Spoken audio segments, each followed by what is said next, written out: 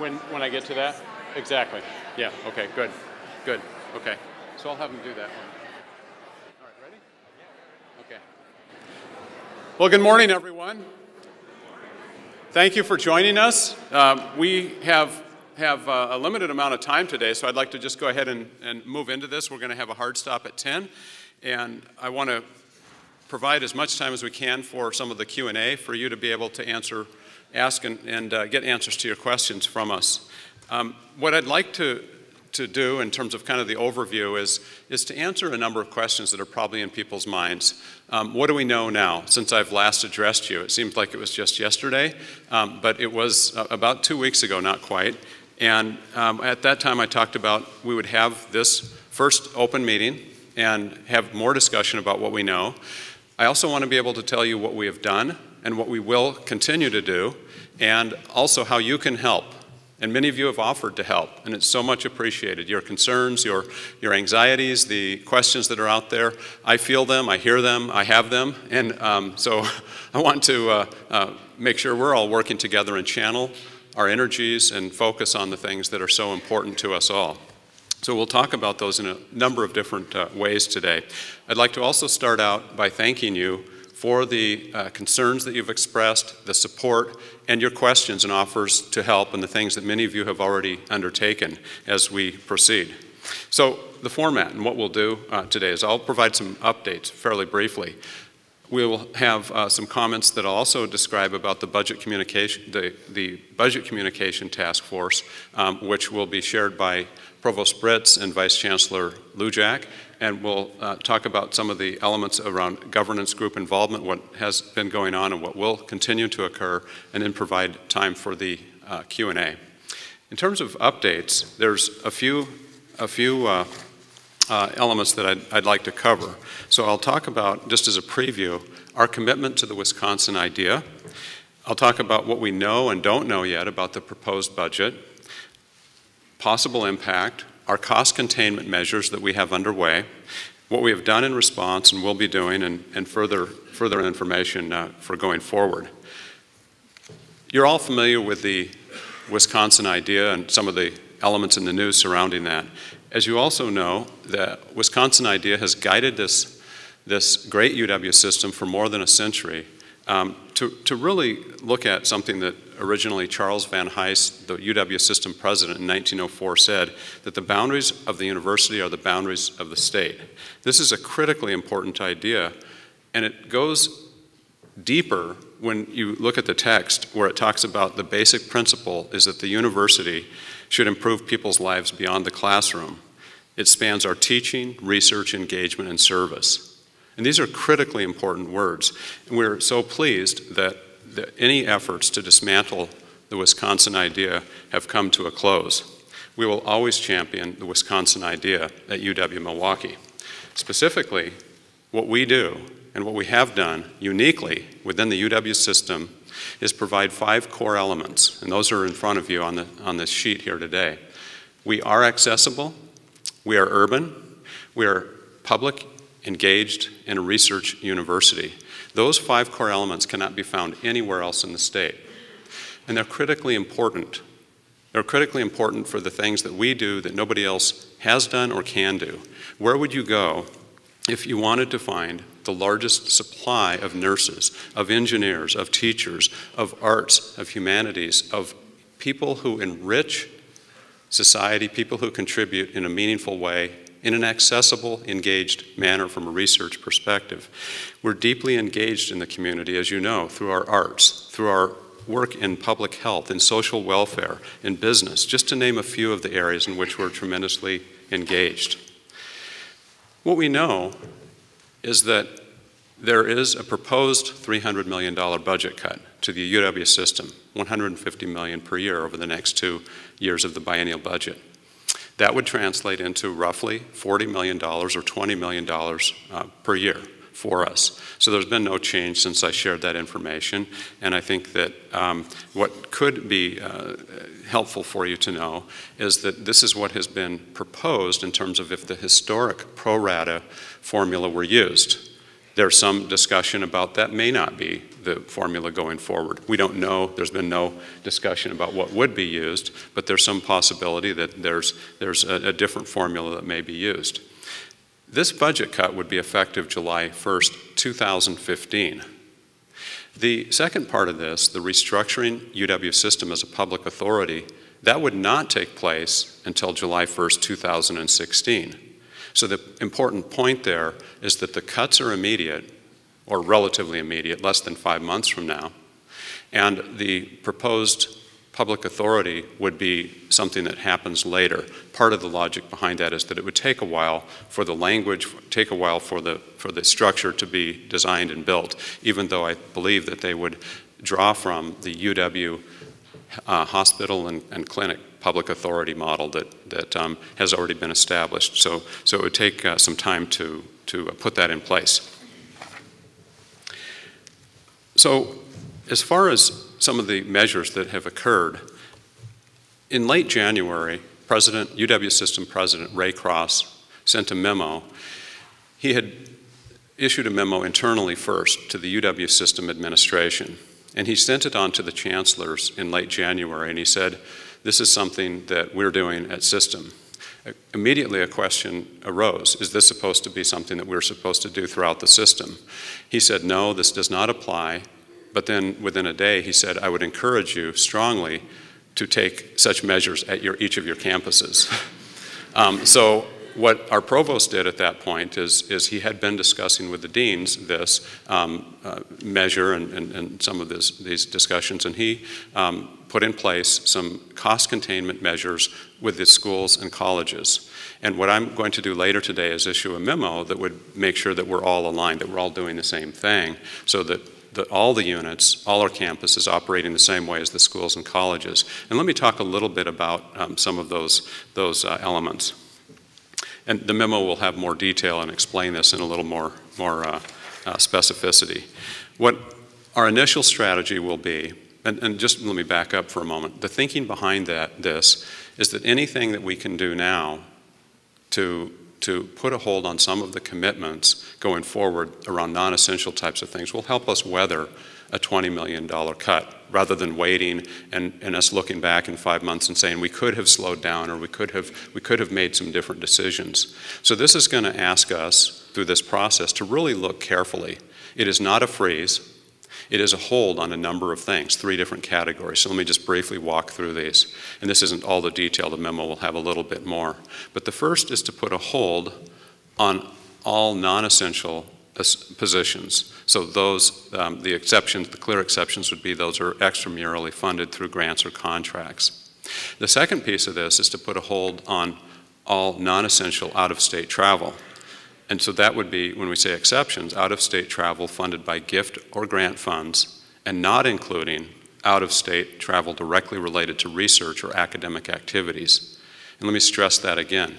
This is quite a bit different than the moratorium, that's the word that was used from Ray Cross for system staff. This is different. We're a research university, and we have to continue to support our research. And travel that is booked, travel that is underway, that's completely fine. So I just wanted to clarify, this is for non-essential out-of-state travel. So some of us in administration have looked at our travel and have already made cuts and said we're not going to go on those trips. It's something that we do not have to spend resources on. So we're looking across areas that we can to save that money. A third example, or a third area, is to put a hold on non-essential and discretionary salary adjustments. So this is where vice chancellors can consider some circumstances to be essential. So the task force that I'll talk about next, the budget task force, is going to review these measures, see how much is saved over the next several months, and look at these and other types of considerations as we look forward. So again, that memo will go out later today, but I wanted to explain it and share that and provide an opportunity for Q&A.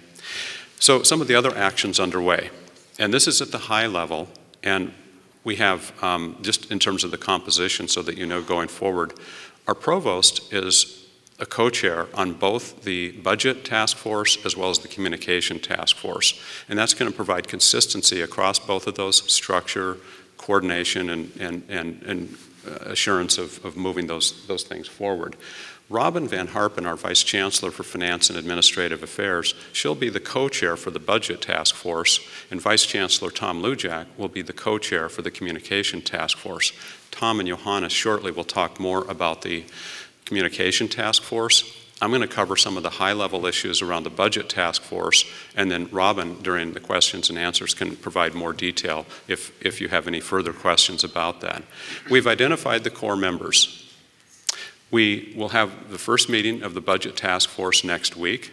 The group is intentionally small. As you know, we've had some experience with this in the past, so we're going to use a similar model, but it'll be expanded to make sure we include the governance groups.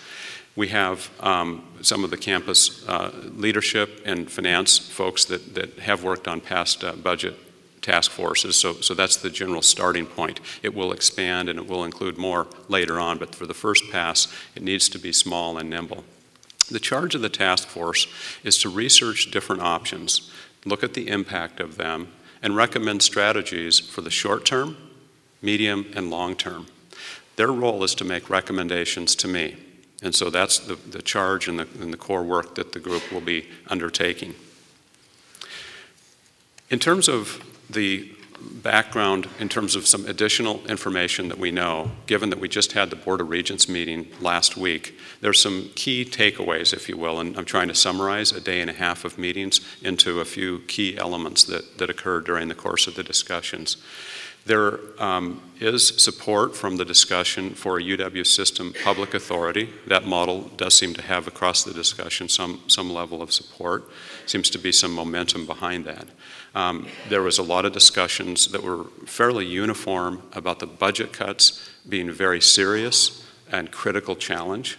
There's a lot of unknowns with regard to these changes, and there's critical analysis that's needed. You have seen in the public, in terms of, from both sides of the aisle, in the public discussion, lots of questions arising about, the particulars on this. In the next Board of Regents meeting, all the campuses are being asked to provide information about the impact of the cuts. And by the way, we have been providing information during the fall, and frankly even in the summer, as we were building a completely different type of budget request. And you might recall that era. It seems like it was just yesterday, but we had actually been pursuing a $95 million request from the state for the UW system, and the regents had approved that as recently as August. We had been asked, and we had been providing on a regular basis through our finance and administrative affairs and asking the different schools and colleges to talk about what the pain points have been, what has been the consequence of the different cuts that we've had.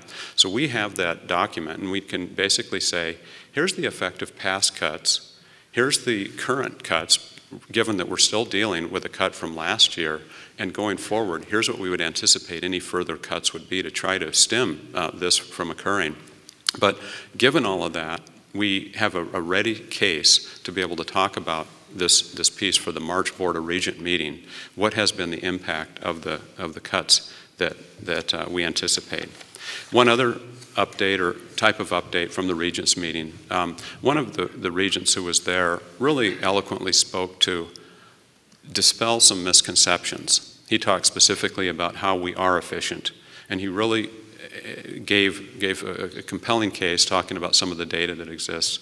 He also pointed out that research is not an extra, and linked that back to the Wisconsin idea, and I will link it forward to UW-Milwaukee, that this is a critically important value-added contribution and necessity for the types of things that we do. It's why we are distinct and so important in this region. A chancellor, Rebecca Blank from Madison, talked about it was her annual address, just like I have an annual address later with the regents, where she talked about we cannot absorb the cuts. Many of her comments dealt specifically with UW-Madison, but you can see in much of her writing and her work, just like me, we're talking about UW system, and we're really trying to advocate for ourselves together. The cuts are too large for the universities, for the system, and for Wisconsin, and I thought she was particularly compelling. So what have we done? Some of you see some of this, but very few of you see all the different things, and I think it's important for everyone to understand that in the last 2 weeks, we have done a tremendous amount of work there's a number of groups that really should deserve, and I'll acknowledge them, excuse me, later and give credit to those. But let me first talk about the media. In the print media and television media, I've been in no fewer than 6 different television appearances or media interviews. I will have tomorrow an interview with the Journal-Sentinel editorial board. Later this week, I will be with the editorial board of the Milwaukee Business Journal. I was with WISN television yesterday. Professor Mark Schwartz and I will be featured in that Thursday night for probably an extended interview, an extended program, 4 to 5 minutes on WISN TV.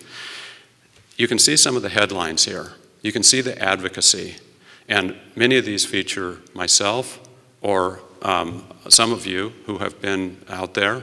And there's daily between probably 20 and 30 different articles that are appearing that are focusing on this issue. There's been tremendous media. In fact, there's articles that are about the media attention that's focused on this. And I can't say that it's unlike anything else recently, but that seems to be the impression that's out there. There's just tremendous focus. People really care. And just to be fully disclosing, not everybody cares in the same way. And not everybody cares about the same thing, and that's perhaps why there's so much interest in this, but it is intense. There's no question about it. When you have a story that comes out, many of these articles, there are between 1,000 and 1,100 follow-up online commentaries within 24 hours. The media folks have told me that's really exceptional. You rarely see that. So this is something that's getting intense scrutiny. And I can also tell you that some of you, this is, for me, a situation that I have to find the right balance. If I'm too strident and out there too far, I may lose credibility, and it will be very difficult for me to have some of the conversations that I need to have with the folks that I'm engaging with. If, on the other hand, I don't stand up for what I really believe and what you all care about and what we do, then I've not done my job. And I told you in my plenary how I will continue to fiercely advocate for UWM and really more broadly UW system. It's so critical to all of our future. So I want to share with you just some of the snapshots and encourage you to continue to read, engage, and share these stories. In terms of additional advocacy, we have spent and sent more than 52,000 messages out starting over the weekend. So we've included to our faculty and staff 6,500. Those went out Sunday. 28,800 to our students, also on Sunday, and then to our Panther families, over 6,000 went out yesterday. We sent 11,000 to our alumni messages yesterday. We have today going out to our donors and friends a similar message in terms of the advocacy. So far, again, over 52,000 different messages that are out. And this is something that we will continue to provide updates on.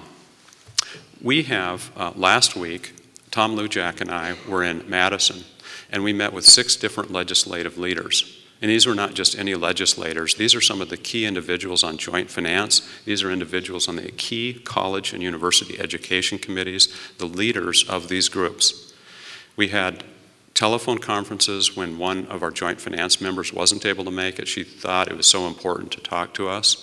And we have been making the case, much like it's easy to tell, about the important things that we do and the contributions that we have made and why the need for support is so great for them to really reconsider and look at if not no cut, certainly a much smaller number, and also to have them understand the impact of the timing on this. So there's a number of additional points. But this is the same type of case when I've been in Washington, D.C., talking to the Wisconsin delegation, making the same case, but now it's in a very different context. And that context, of course, is one of strident advocacy directly with the legislature. So that was last week.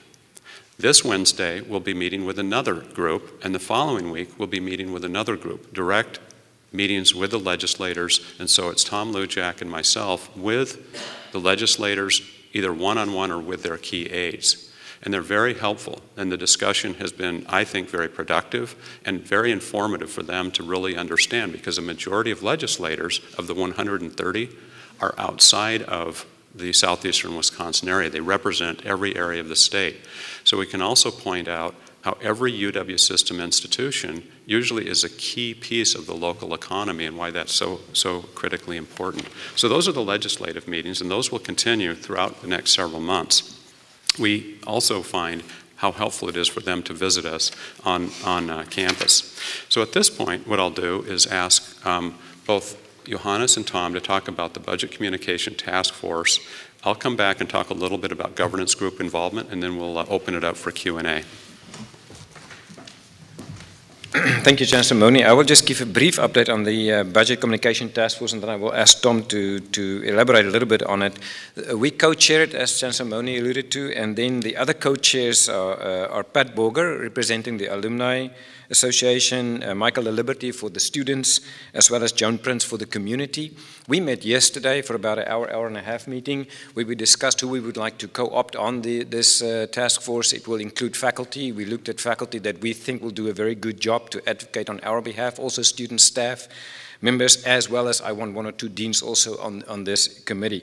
And as you could hear, what Mark alluded to, the Chancellor, was there's a lot of stuff already going on in terms of communication, but we need to continue that, to be proactive, to be progressive, and actually I wanted to say aggressive in our message, to shape the public opinion so that people can understand better the impact that it will have, not just on our university, but also in this region and to the lives of the people. And we also have to influence the legislative process as it's going on. We shouldn't just say we accept this cut and we plan according to as if it is going to be a 300 million cut. There's a lot of advocacy that needs to take place, and that will be part of the task of this task force, is really to ensure that we have a coherent strategy in the way we move forward to ensure that we bring across our message effectively, also to shape public opinion on the value of what we believe in, that's public higher education. And we will also use this committee to effectively communicate with campus, and that's why I am on both committees, the Budget Committee and the Communication Committee, so that we effectively can communicate the budget discussions that we will have on campus with our campus. Tom, and with these few words, I'm going to give it over to you. Great, thank you, Johannes. The go-to place for information on the budget is found right off of our home page. We highlighted here on a screen capture of the home page the state budget information section, which is right in the lower portion, right below the marquee section of the daily messaging that we send to campus. This is a place that we, our university relations team, has built out over the last several days that we hope will be as timely and as complete as possible in terms of providing you with a snapshot of both what the public is saying in those news stories that Mark talked about, and very, very importantly, what the administration is doing in terms of our positioning, the story that we are taking to the legislature, to the media, and to the general public. You'll find on this page up at the top bar, at the menu bar, links off to the Chancellor's messaging, so if you ever need to go back and reference what he has said, it is there. UW System is linked in there. There are frequent updates from System, and we want to make sure that everybody here on our campus can access that data as quickly as possible. And then, of course, the daily news summary, the way that we keep our pulse, or rather our finger on the pulse, of what the people in Wisconsin are saying about this issue. Again, these are updated, and on the right-hand side, you see latest updates. That's an RSS feed, so that in the course of a day, we expect that messaging will change. And you can actually set up to get an RSS feed so that you're instantly notified when there are changes.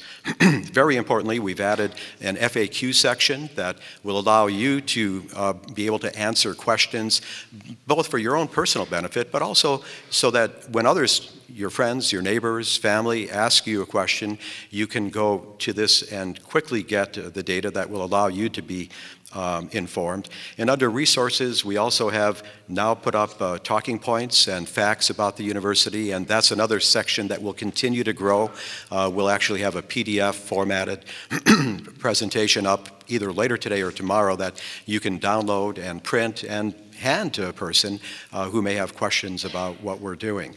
And finally, the Panther Advocate section up on the top bar is critical because that's a way in which all of us can be involved. And the encouragement that we shared with everyone who received the emails from the Chancellor over the last few days and continuing this week is that you can actually join us in our effort to communicate the value that UWM brings to both the community and to the state. As you'll scroll down the page, you'll find important links to the University Relations Committee site. They have an excellent summary each day of actions that either they are involved in or information that is coming their way. And then links to the other legislative offices. Johannes talked about the goals of our strategic communication plan, and so I won't spend more time on that. In terms of our advocates, who are we trying to connect with this? Well, first of all, we want to inform the people who can best tell our story. Certainly that's you, the faculty and staff, the people who are the heart and the soul of the university can speak better than anybody else about the difference that we make. But we're also looking to our students to help advance our story. Our most active members of the community, both here on campus and throughout Milwaukee, we call them our proud Panthers, and you probably see them here on campus at events or down at the arena for our games. These are people who are hardcore Panther advocates, and we need to connect with them. And then, of course, alumni, parents and family, and regional business leaders are also advocates. Who are we going after? Who are we trying to target this message to? Well, obviously, the people who ultimately will make the decision on what happens with the budget are the state legislators. Those are the people that Mark and I have been meeting with and will continue to meet with over coming months. But we're also directing our messaging to the media because of the enormous influence that they have in conveying the story of UWM and what a research university does for this region. We're talking to business and community leaders because of the influence that they can have on people who will be making the decision somewhere down the road in April or May, and ultimately all of the stakeholders. Everybody in this room is a target because we need to make sure that you and everybody here is informed on what we're doing. In terms of that toolkit, we actually have developed a long list of different methods that we will be employing to communicating our story.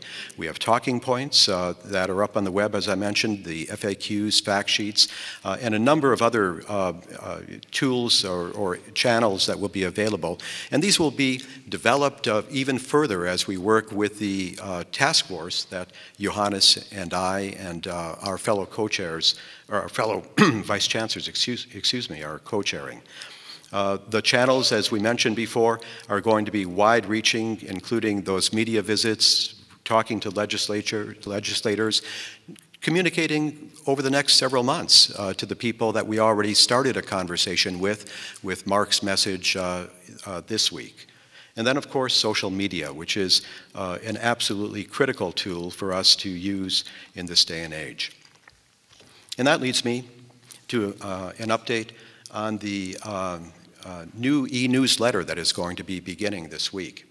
It is a terrific way for us to go ahead and on a weekly basis advance to everybody a collection of stories about what we do here, how we make a difference. And so our university relations team has put together, and you'll see it roll out for the first time tomorrow, we'll be emailing it to everybody here on campus, a collection of stories that you can then advance to your network.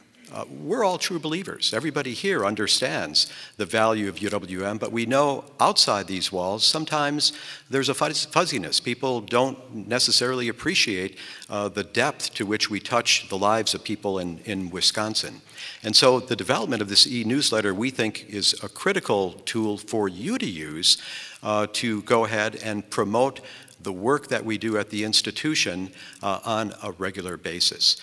You will see tomorrow that it's incredibly easy. There will be a link for Facebook users or Twitter users to go ahead and at the touch of a button advance any one of these stories that is especially important or relevant or meaningful to you, or a story that you think can make a difference in terms of helping people understand what we do and why we do it. So look for that beginning tomorrow. And again, we welcome all of your input. At the very, very front page of the budget information section on our website, we actually have a box that allows you to tell your story to us. And that will be another tool for us to use in our messaging to all of these different targeted groups as we try to make sure that everybody understands the absolute value and impact that we have and why these budget cuts will be so damaging.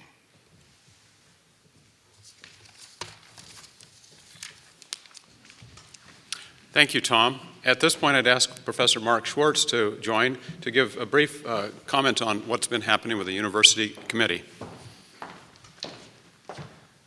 Just very briefly, thank you, Chancellor. I just want to, as you know, the University Committee has been trying its best to follow this situation and provide information.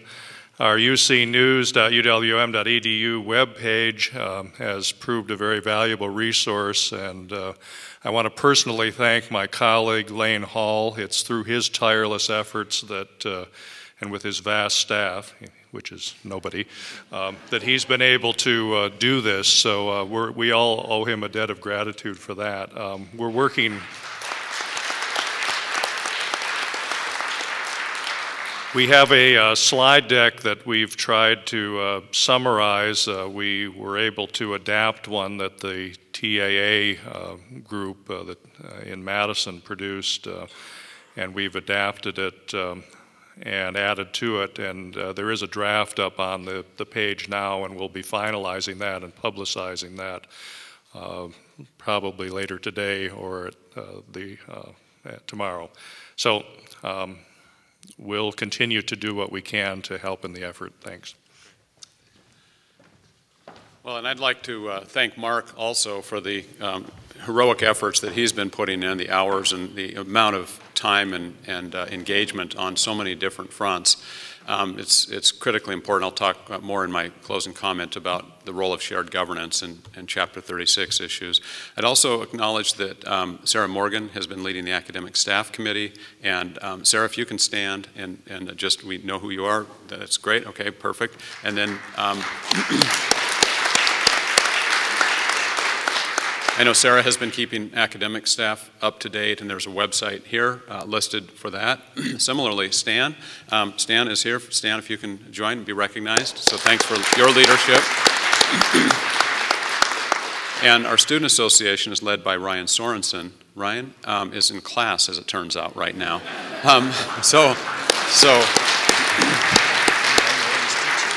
Yes, and Lane Hall is teaching, I just learned. So take note. But I did address the Student Senate on Sunday night and had a good engagement with them, and I think it was very, very helpful, and I'm happy to go to any of our governance groups and spend as much time and share information and have dialogue about where we are and seek the input and counsel of all of you as we go forward. So let me wrap up briefly. What we know, again, coming back to the Wisconsin idea, and later, I don't know if it'll be out this week, I'm working on a statement, a chancellor's statement, and I really do build around this concept. It's so important to all of us. The reason I wouldn't have an address and an op-ed is because I'm going to be with two major editorial boards this week, so the likelihood of getting that published in addition to the stories that will come out is seen as not probably likely. So I'll have a chancellor's statement. And then I'm also working on a statement for all of the chancellors, and I've talked to half of them for us all to be engaged in this, speaking with the same voice about the concerns that we have and our own advocacy together. But the point of this is, again, we don't want to lose sight when we think about the Wisconsin idea of why we're here, the teaching, the research, the service, those activities that are so critical.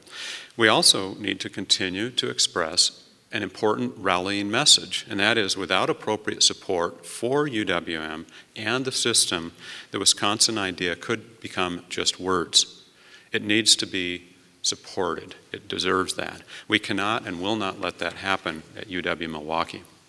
How you can help, just if you haven't sensed this, to be as clear as possible, We need your stories. We need you to see where we have right on the budget webpage that Tom Lujak pointed out. Right on that particular website, we've got a place for you to share those. And what we'll be doing is turning those into important documents that you can then share in a compilation. Continue to be advocates for UWM, for ourselves. Participate in these meetings and other informational sessions and give us your ideas. There will be future campus budget meetings. We'll have updates once a week for 60 minutes, and we'll do this for the next month and see, we'll use attendance as our indicator of what interest there is.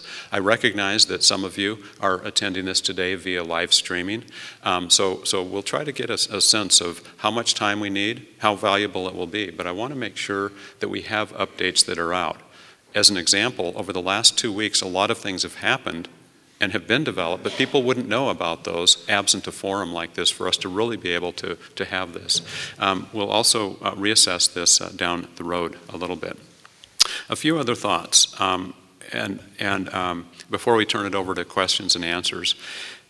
We acknowledge that there have been proposed budget cuts, but we are not accepting those as if those are in place today. It's too important for us to continue to advocate and for us to continue to do the types of things that I've described and that we all have today. We also need to stress the continued support for Chapter 36.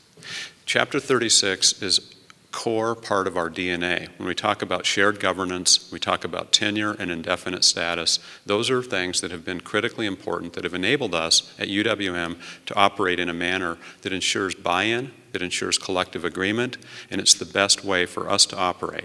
So that's my commitment, and I have continued to maintain that in all of my discussions. Some legislators have asked me specifically about the potential for restrictions with that, and I completely refute that. I believe and have believed. Thank you.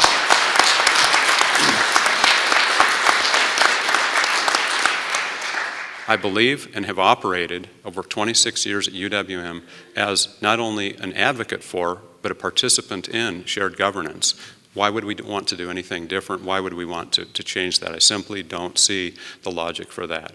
And people listen when they're asking, and I've had regents ask me about this as well as legislators, and they're asking that of chancellors, and I stand strongly in my affirmation of that. So I wanted you to know that.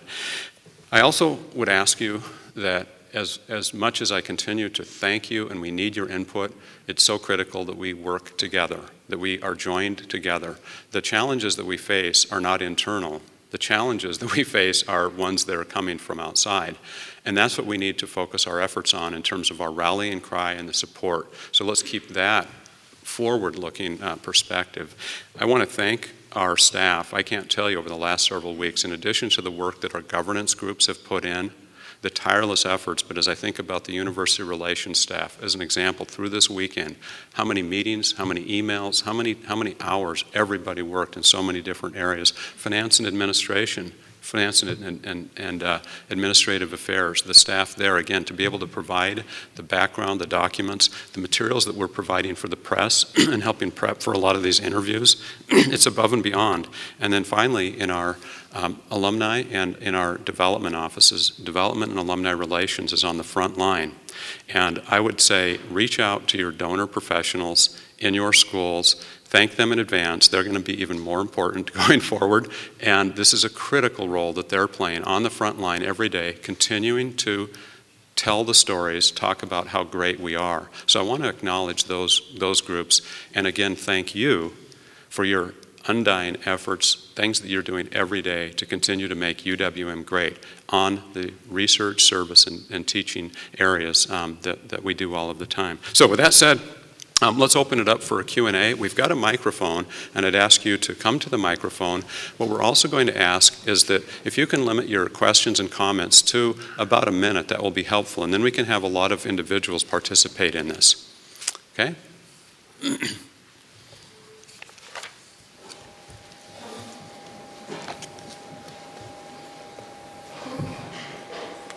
If you can, yes, and what we're going to ask you is if you can identify who you are and what department you're in, that will be very helpful. Sure. Hi, I'm Nick Fleischer from Linguistics. Well, first of all, I was very heartened and appreciated.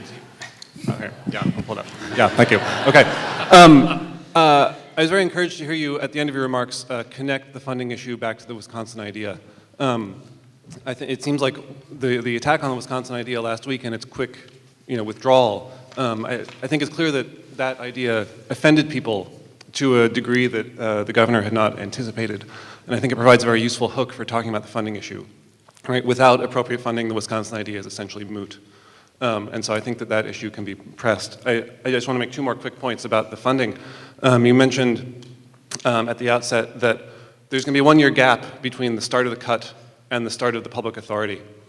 And the public authority is being held out as a justification for the cuts, right? We can absorb these cuts because there's going to be this restructuring. These are the tools that we're getting, right? But the tools are on back order for a year.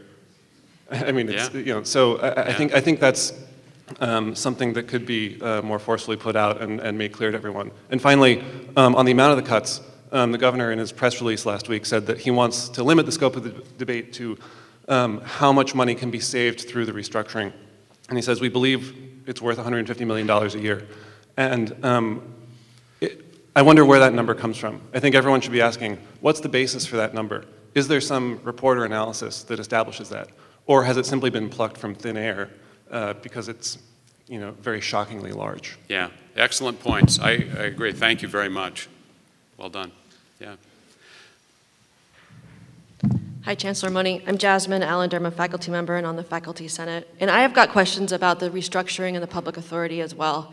From what I understand, public authorities, especially one that would be created to support an entire system, take a lot of time to plan. So I feel like the legislature's put the cart before the horse here.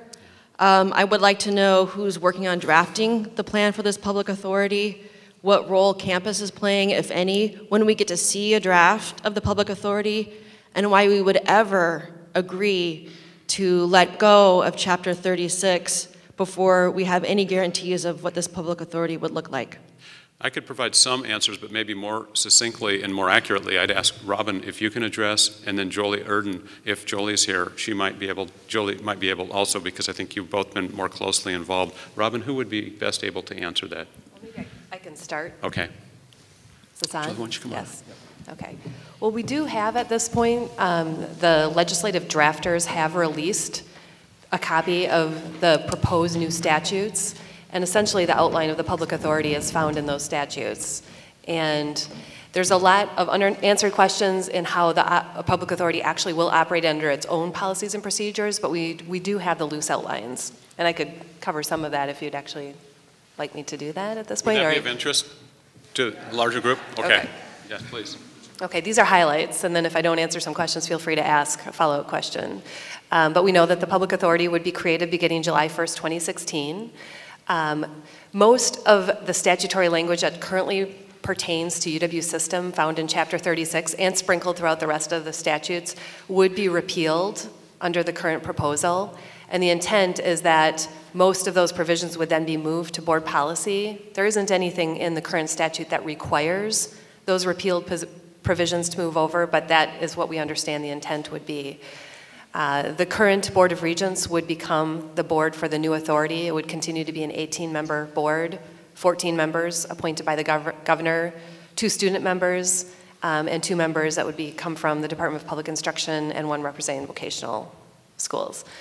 In terms of the budget, beginning in 2016, GPR funding would come from the state sales tax.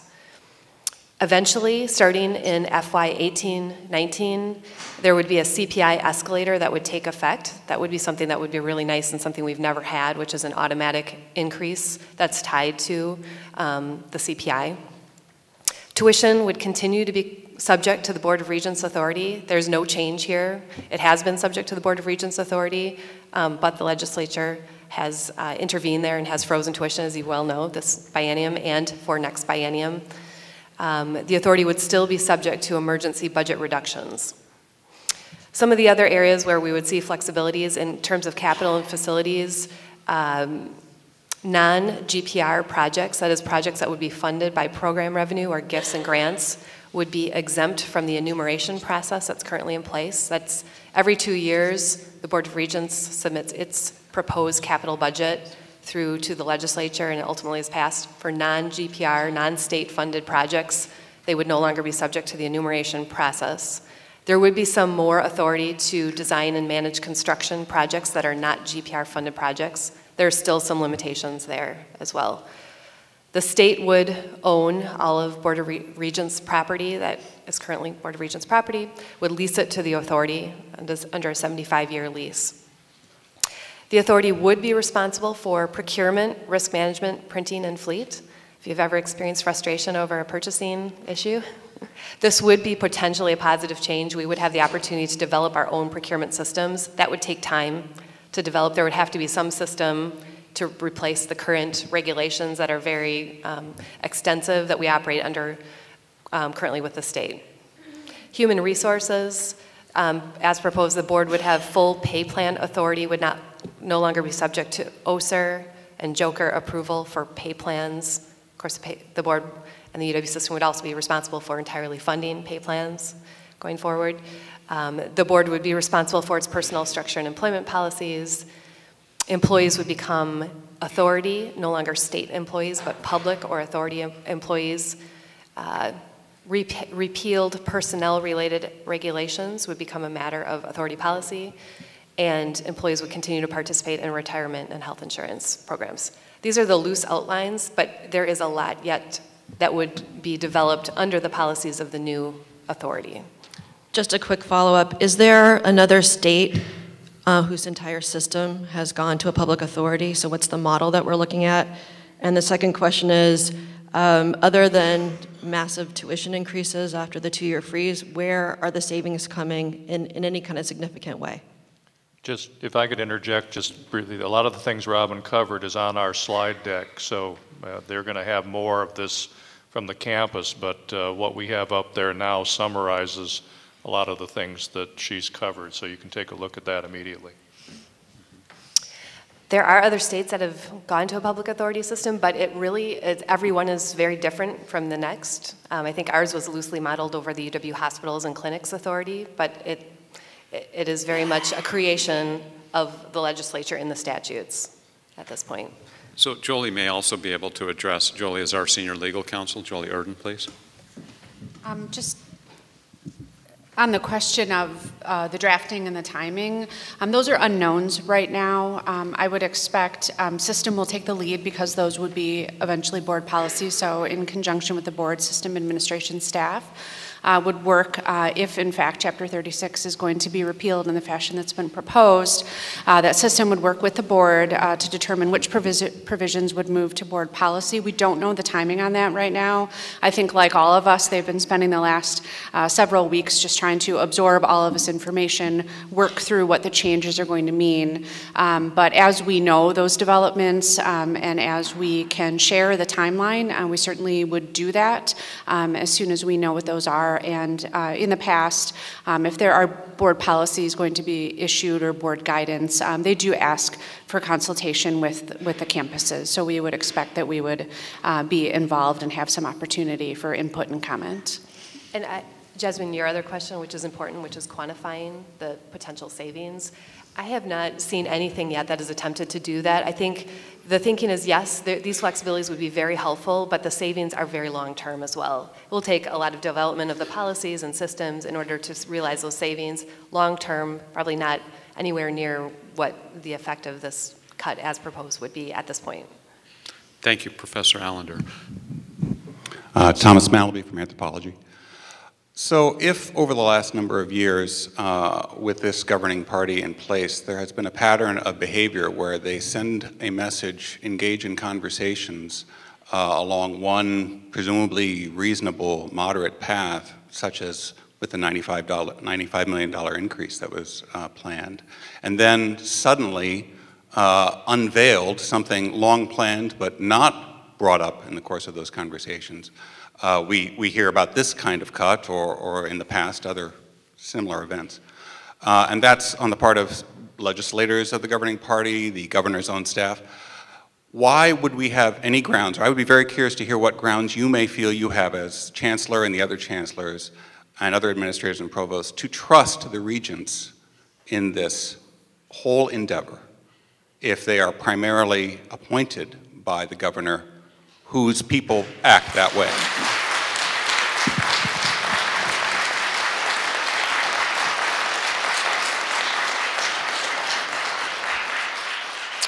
So the process is where the Board of Regents has been pursuing, working with system administration and all of us to develop the biennial budget request.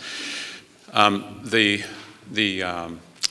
core of the question, without going through the history in terms of how the governor's proposal was directly contradictory to what the regents had supported, so I think that's an important point. The regents had endorsed the $95 million request.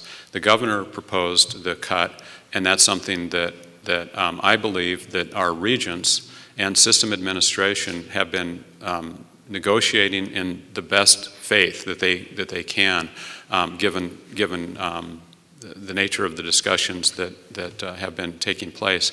I have been involved in their public meetings in terms of hearing the updates from the Board of Regents meetings over the last several months, and know that was the path we were all going down in discussions with President Cross. UW System President Cross, he was probably more surprised than anybody. Having talked to him last week, he simply did not see this coming. It was something where you have different perspectives on this, where you have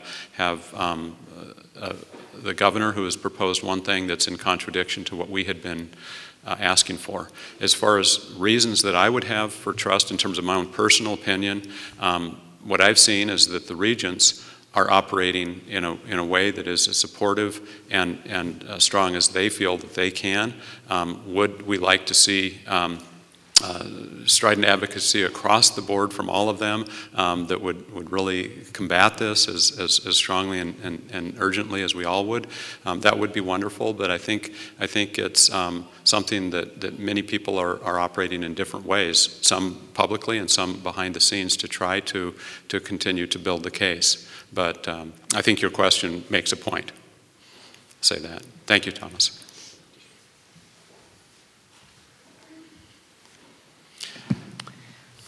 Hi, Erica Sander. I'm here, Professor Emerita. I'm here actually representing the UWM Retirees Association. And Tom, you know, we are working with you as well, so I hope you add us to your list. I know you're thinking of us kindly. I took the time to, and I've been active in governance throughout my career, for those of you that don't know me. One, Mark, very quickly, give me a sense what you heard when you said there's some sentiment for the public authority. This is your reflection on the mood of the regions. Quickly. Yeah. I think that there is the belief from folks on the board that there would be value in the public authority, and I don't think anybody is saying that it would be quick, but they do sense, and where that comes from is that there are other states and other models that have gone down that path. So that's why there seems to be the momentum behind that. Michigan, for example, has their universities in a public authority. I don't know offhand the others, but there are other models that are out there. Okay. That said, I have a grave concern about the dismantling of 36. I took the time to read all of those strikeouts. Boring, very boring, but when you're retired, you have time, and especially when the temperatures are in the 20s and the dog wants to go for a walk. I hope you had a good beverage in hand while doing this. Oh, yeah, it's a barley pop or 10. Yes. Anyway, the concern we have as retirees is nowhere in the current governor's language, anyway, that's been proposed, is there mention of us remaining as state employees. I was faculty repping in Madison at the time the hospital's authority was promulgated. It took 2 years. There were all kinds of people directly involved, med school faculty, administrators from Madison, hospital people, clinic people, Board of Regents.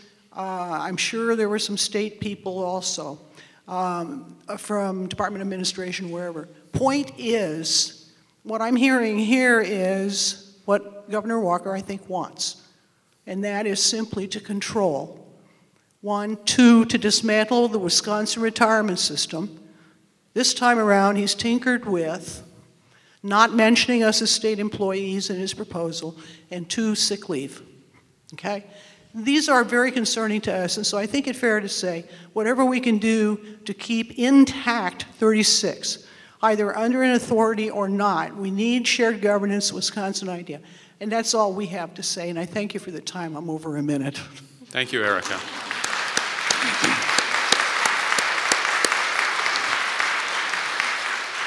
If I can just clarify one thing, and I'll ask Robin and Jolie, who are closer to the language and the intent. Employees that are currently, we are state employees, and as a public authority would become public employees, but would still be covered by Wisconsin retirement system and the health provisions, the health insurance provisions. So there's been no language that would change that as much as it would be something that would be carried into the public authority. And for back, is that accurate, Robin and Jolie? Yes.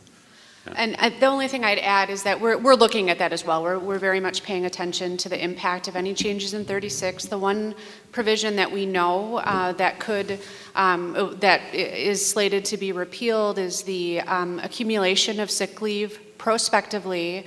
That's another one of those provisions that, as of right now, I'm hearing nothing to the contrary. We would expect that would carry over into board policy, and we will watch that. We are watching that. We're asking the same questions. Council are talking about any impacts that would change our status as employees, apart from what we're called in terms of actual benefits. We are watching that very closely and asking all the same questions.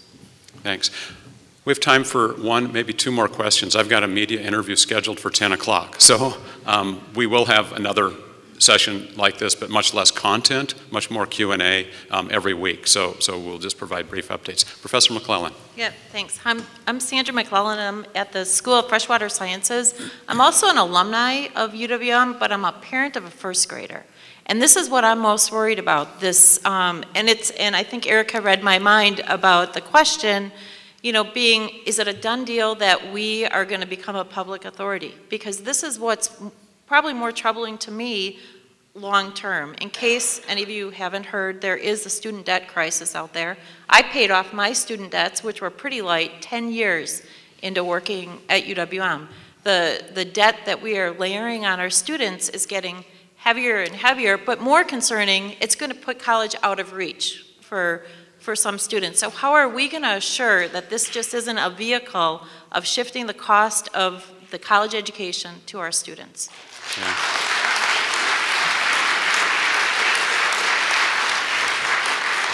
Yeah, you're raising an important point. You're raising you know, one of the concerns that we are raising, and this is why I think it's so important for us to advocate, for us to tell what we see as the consequences. And much of the arguments that I'm making is I'll usually start out talking about the impact, the lives that we've changed in Wisconsin and beyond. And then I talk about how we are already under-resourced. And I talk specifically about within our schools and colleges what we have realized over the last 15 years of cuts. And how when you look at this in total, we have had about $32 million in cuts over the last 15 years. The cuts that are proposed are by far larger. If you think about 40 million, $8 million larger. But if you think about it another way, the last cut that we had was our largest cut of $8 million. And that's the cut that's proposed right now is 2.5 times larger than that. So the point that I try to make continually is how can we continue to have the accessible, affordable public higher education in southeastern Wisconsin? Where would you get that? For the future generations, for current generations, for parents, for families, for every organization that we impact in so many different ways, as well as larger society. So that's, your question is absolutely right. Now, a public authority, again, you have to look at, you know, some of the thinking behind that, as I understand it, is, well, other states have done that, and it provides a way for state government not to have as much support of that as it has historically. I think that's the driver behind that, and those are some of the arguments. I'm certainly not an advocate of it, but one way to think about that is that then you have some different ways of looking at that is not as controlled by the legislature that might be, I mean, you could see some potential advantages of it. I mean, there's that perspective as well. But that doesn't get away from the larger point of we need to have more resources and we want to maintain UW system control. So time-wise, I'm going to ask if we can, oh, Jean, one more question? Ms. Salzer, please. Okay, this will be it. Okay. Thanks. Hi, Jean Salzer, Career Development Center. I am an alum. Woohoo. Thank you. And the concern that I want to express is related to the near future. We are doing everything we can to diminish the cuts and not have to have the hard conversation about what's going to happen with faculty and staff regarding layoffs, regarding cuts to departments and that kind of thing. But I think it's on everyone's mind. And I would appreciate if there could be some sort of talking point regarding if the cut is this much, what do we have to look at? If the cut is this much, because there has to be planning, right? We're talking about July 1st, yeah. 4.5 months away, we're going to have a cut. Yeah. We don't know what. Right. So there must be some kind of planning that could at least alleviate or allow for people to have some future thought. Yeah, you're absolutely right, and I think that's a fair question. And as one of the charges, one of the suggestions, I will basically ask our budget planning committee to, as soon as possible, start to provide some general parameters in terms of what we would be looking at. I know at least initially right now we are looking at areas in which, you know, how would we absorb $20 million cut given our current budget status? So to share some of the thinking on that, I think that's fair. And in our next budget updates, I don't know if it would be as ready as soon as next week, but in the next week or two, we'll begin to have at least some initial ideas. Is that fair, Robin and Johannes? Okay. So we're okay with that. Well, thank you all once again, and I look forward to seeing you soon. We'll get the date and the timing out. We won't have it every Tuesday morning at 9 o'clock, but we'll vary those so that people who teach or do other things, we'll rotate that around. Thank you.